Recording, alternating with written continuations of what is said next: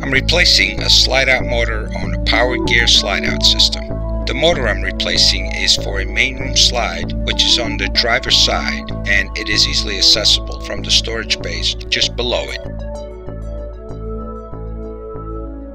As you can hear, the motor has stripped gears. So before I start, make sure all power going to the motor is turned off. Also leave the slide open about 6 inches so there's no pressure on the drive shaft that connects to each side of the motor and going to the rail assemblies on each side of the slide. I start by disconnecting the shaft on each side by taking off the bolts that fastens the shafts to the motor.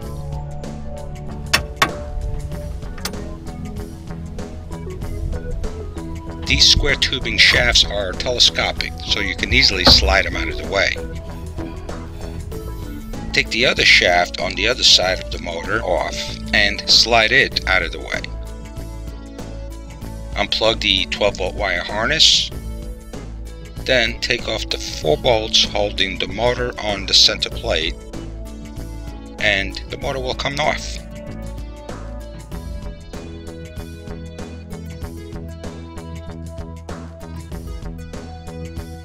Checking the old and the new, everything matches, including the wire harness plug.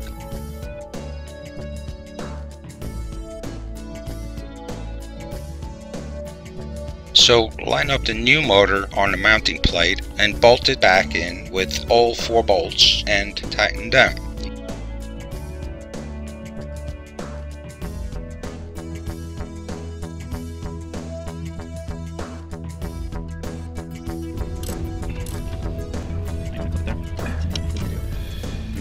Now, to reconnect the shaft, if the bolt holes don't line up, just reconnect the wire harness and have someone hit the slide switch till you can slide the bolt back in as it lines up.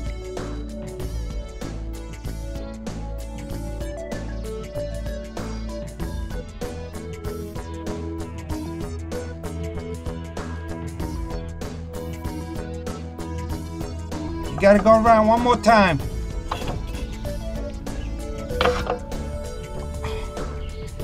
Hold on. Go the other way. Well, a little bit. Hold on.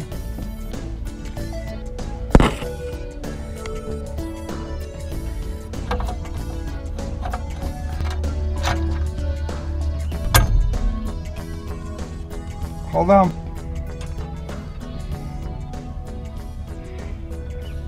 This one is off like a 1/16 of an inch. Okay. Okay. So instead of doing it manually, because now this side is engaged, I put in the bolt. What we need to do is, I need you to clamp it and twist it this way so that I can fit the bolt. That's all I need. If both sides or one side is slightly off, just get a pair of channel locks and turn it just enough so you can get the bolt back in. If this throws the slide out off alignment, just refer to my other video that shows how to realign slide out rails. I will put the link below in case you will need it. All right. Once the bolt is back in the shaft, just tighten it. One important thing to point out is the motor brake. Notice the factory has a safety bar to guard it from accidentally unlocking it. If unlocked, the slide will move in and out, which is not what you want while driving especially. What this is for is in case you need to open and close the slide manually, in case you lose power to the motor, for example.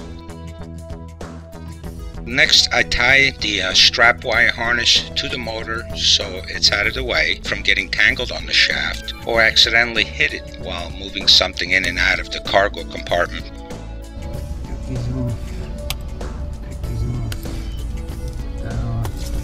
And after all that, we make sure it works properly by making the slide go in and out a few times. I hope this helps someone out there, and keep in mind that even though there's different types of slides out there, the principle is almost the same to change a motor on all of them. I will put some links to the parts and the slide adjustment video in the description, and if you have any questions, feel free to ask in the comments. and you all have a great day.